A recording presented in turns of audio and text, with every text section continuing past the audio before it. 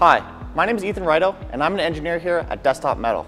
Today, we're going to be taking a detailed look at the studio system Debinder.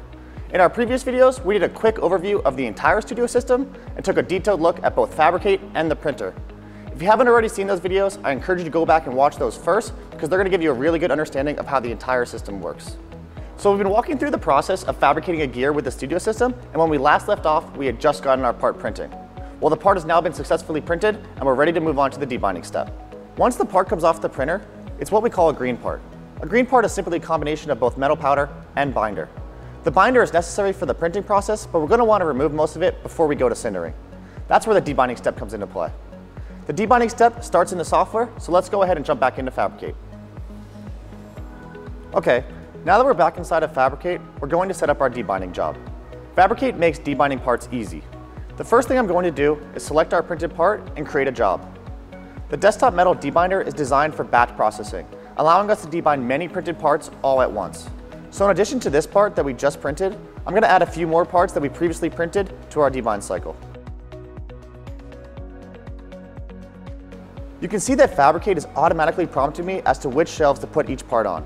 I can even click this 3D viewer and see a 3D rendering of where each of these parts should go. The software takes the guesswork out of debinding by showing us optimal part locations for the quickest and most effective debind cycle. It's also worth noting here that the debind cycle time is set based on which part in the cycle will take the longest time to debind. Once I've selected all my parts, Fabricate will generate the debinding instructions automatically.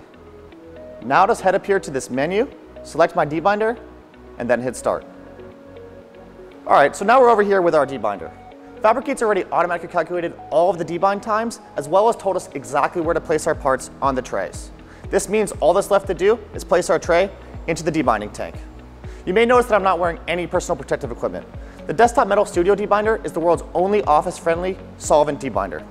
This means the parts go into the debinder dry, and they come out of the debinder dry.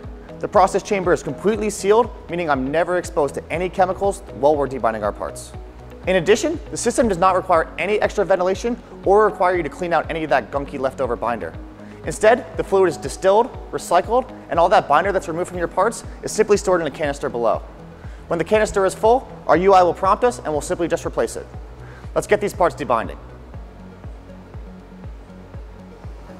Once your parts are placed into the debinder, just close the lid and seal the latches. When the parts are fully debound and dried for sintering, we'll get a notification that the cycle is complete.